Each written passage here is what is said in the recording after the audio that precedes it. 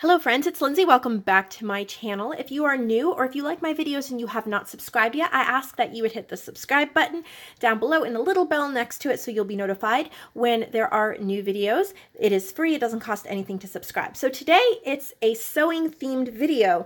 I have two journals that I've made, and then I want to update you on my Stitch in Time ephemera pack. So I have a blue and a pink themed sewing journal. This one is already paid for and spoken for. This goes to Gail, and then this one will be in my shop and is available. So if you're familiar with my shop, one of my best-selling items is the Stitch in Time ephemera pack. It comes 5 pages, printed on 110-pound ivory cardstock, 40 images. Well, I wanted to update it to 45 images because that's usually what my typical ephemera packs are. If it doesn't have 45 images, it doesn't print. There's a big blank space where there's nothing. So I added 5 new images and updated that listing. Here's 2 of the new images. Look at how cute those are. Standard Sewing Machine Company, Cleveland, Ohio. White, black, and colors for hand and machine. And these are just come with this journal tucked here in the front, and you can use them for whatever. But there's also 3 other new ones. And I've also now added it as a digital download. And it's only $2.99 for the digital download. Print it on as many times as you want, and as many papers as you want, and as many journals as you want to sell. So check that out in my shop. So, let's go through Gail's first, and then if you're interested in purchasing this one, just hang on and I'll go through it in just a minute. So this was a custom order for Gail, and just a comment, I have removed the custom order listing in my shop. If anybody is interested in a custom order, you'll have to message me and talk about it. That way, it'll just work better for me that way, and probably for you too, because then you get what you actually want if I have availability. Anyway, so I took some cardstock that I bought from Tuesday Morning, and it was textured. Really, really lovely textured. And then I decided to collage a whole bunch of fabric scraps on. And I was inspired by some YouTube videos I watched. I can't even remember exactly who it was. And then definitely Joanne Hall from Junk Journal Treasures. Check out her channel. Her link is below. But she does a lot of paper collaging. And so I was inspired and wanted to do fabric collaging. So there's a whole bunch of different pieces here. I just took them from my little scrap drawer that I keep near my work desk. There's one signature, 60 pages, and then all of these are tacked down with glue and then stitched all around. I've left all the strings and all of that. You can clip them off if you want, but since it's a sewing journal, I thought that was really neat. There's like a white satiny ribbon that's holding it closed, and I didn't want to put anything on the cover because it's just so beautiful. These are 8.5 by 5.5. Texture cardstock on the back. I also left all of this stitching so you could see it. I just thought it looked really neat. So I had a whole bunch of sewing ephemera and scraps and papers left over from the sewing journals I did several months ago. So I don't even remember exactly what shops these came from. I just had some stuff left over. So here's like a vintage button card scan. And then Joanne Hall made this, and I just did some stitching around this beautiful peacock and stuck it in there. We have some scrapbook paper that I've done some stitching. These are from a vintage patchwork book. I've also used pages from Seneca Pond Crafts, her retro vintage sewing kit, which I'm in love with. I've used some of it before, but I love the colors. I love the collages, and so I have added that in here as well. I also have a stamp that looks like zigzag stitching, so I've done some of that on the coffee dyed paper. One of the tags from Seneca Pond. I put in these bags from Above Par Crafts. Definitely check out her link below, and there's a coupon code if you follow my channel. If you watch my videos, she offers you 15% off, so take advantage of that. And then just a little collage from a magazine on cross stitch. And then in here, there's a few pieces of ephemera. These are not mine. They might be from Stacy Belts. I don't really remember. They were, like I said, they were left over. And here's a little fabric pocket I made. And then here's a little pearl pin. But what I did so nobody would get poked is I glued this Handmade with Love button over it so you're not getting poked by it. It's also not coming out. And then, oh, and my pocket's coming up a little bit. So I'm going to glue that down because I will forget if I don't do it right this minute. So this was just a scrap from my scrap drawer of fabrics. I'm trying to use up the scraps because they are multiplying, and I love fabric in journals. And so here's a little Best English Needles. This is from my ephemera pack, Stitch in Time. And then I also used some pages from Paulette, TLC Creates Vintage, and she has a sewing kit, and so I used a couple of hers. A little tuck spot, a little bag, it flips down. You can hide something under it, you can stick stuff in it, and I added this JMP Coats needle and thread number chart. I have a stencil that's also zigzags, so I have been loving the Tim Holtz Antique Linen Oxide. It's just perfect for my journals. I love the color. It's like a creamy brown. It's not so dark. I love it. I got it on sale at Hobby Lobby for $1.49 with a big pad, and I've been using it like crazy. An embroidery book page, and then a paper ribbon with a little wooden iron button on there. One of my pieces of ephemera, some Tim Holtz vintage washi. I had to add these pages into the sewing book because they're vintage 1950s reproduction fabric. It's a book. I bought it at a used bookstore and I paid $15 for it. I never do that. Too expensive. But it was all of these like not really feed sack, I guess, feed sack slash just fabrics from the 1950s and stuff like that. Maybe even earlier. But I was like, I'm just going to use it like a paper pad, and that's what I've been doing. There's a little tab.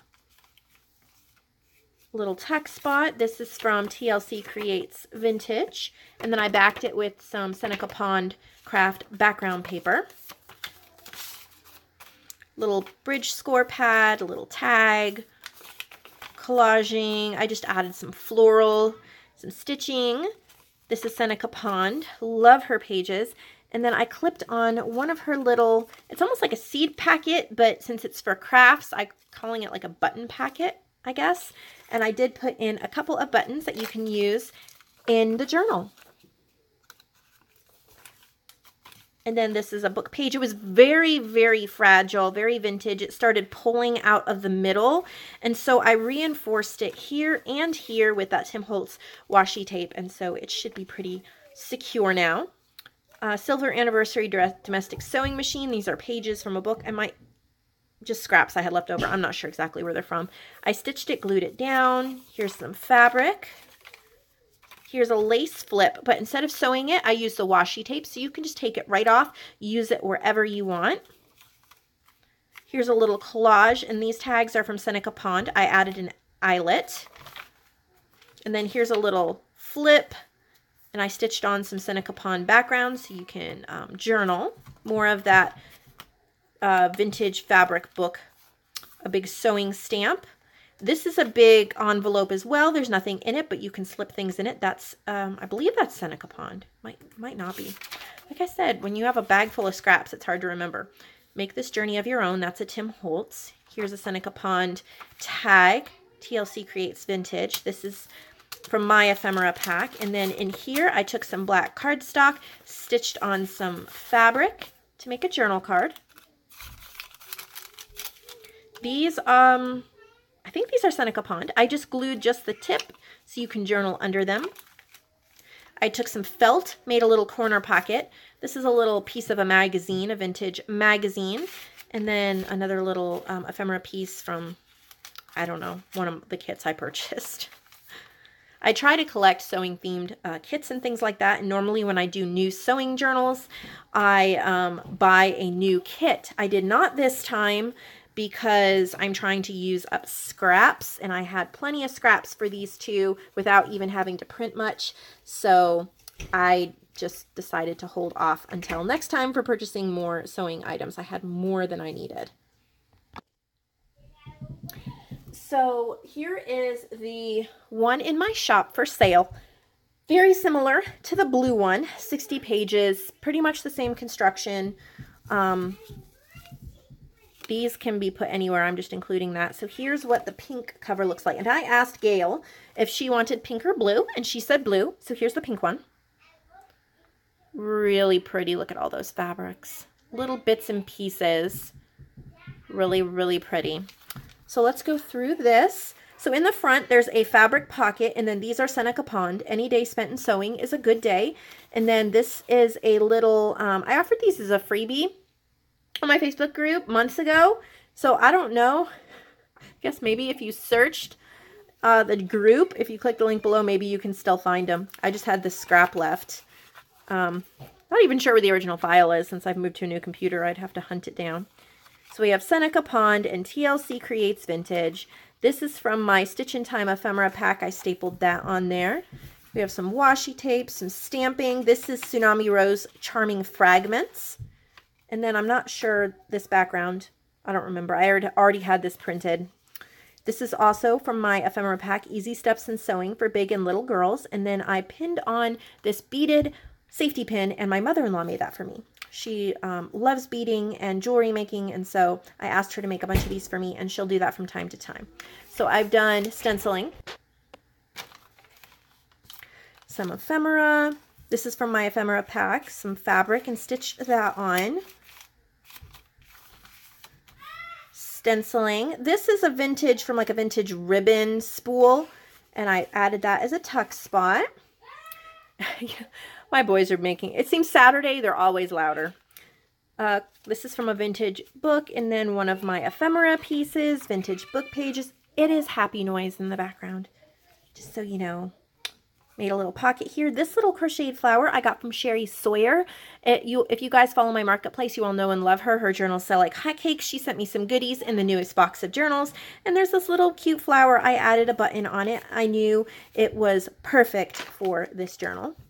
Some fabric. This is from Seneca Pond. And then this is from Above Par Crafts. It's a little time card. I made a pocket here so you could stick in, you know, ephemera if you wanted to. There's a little wallpaper label on there. This is Seneca Pond. That's my ephemera pack. And then in here is a Seneca Pond, just a little piece of one of the papers that you could use for collage or photos. Some stamping, and then a little wooden handmade with love button. We have stenciling, little pieces of ephemera, lace. These are from my ephemera kit here. And then this is a paint chip card, and I loved Elegant Ivory Cream as the color on top here. So I sewed it onto some fabric.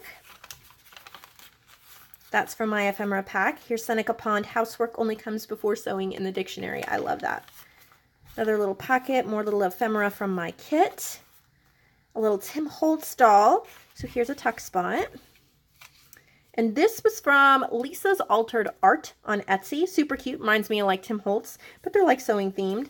And then this is just some Seneca Pond ledger paper that I turned into like a little double-sided journaling card. This is from a vintage book, As Ye Sew. Little yellow button. Seneca Pond tag. Another one of these little button packets, and there's some buttons in here. Let's get this. Oh, what page did I have that on? It's hard to remember sometimes. Charming Fragments, little pieces of, oh, somehow glued this on here. Ugh. There we go. This is from a vintage book. It says cutting, and it's about cutting out fabrics and stuff like that. This is TLC Creates Vintage. It's stapled on here with some fabric so you can flip it up, and you have a whole bunch of Seneca Pond grid and ledger paper you can journal on. TLC and Seneca Pond. So I hope that you enjoyed what I came up with. I loved making these. So much fun. This one is in my shop under the section Junk Journals. And I hope that it will find a wonderful home. So I'm going to see you all in the next video. I hope the next video will be a marketplace video. I have 5 boxes of journals. Obviously, I'm not going to do all of them in one video, or it would be a 2-hour-long video. But I am really excited to share with you some more journals by some more wonderful artists here in the marketplace. I need to go now and get my house clean before I run to, it's going to either be Hobby Lobby or Tuesday morning, probably this afternoon. I am meeting one of my subscribers has some crafty goodies for me, and she doesn't live too terribly far away from me, so I'm super excited for that meeting. I'll see all of you in the next video.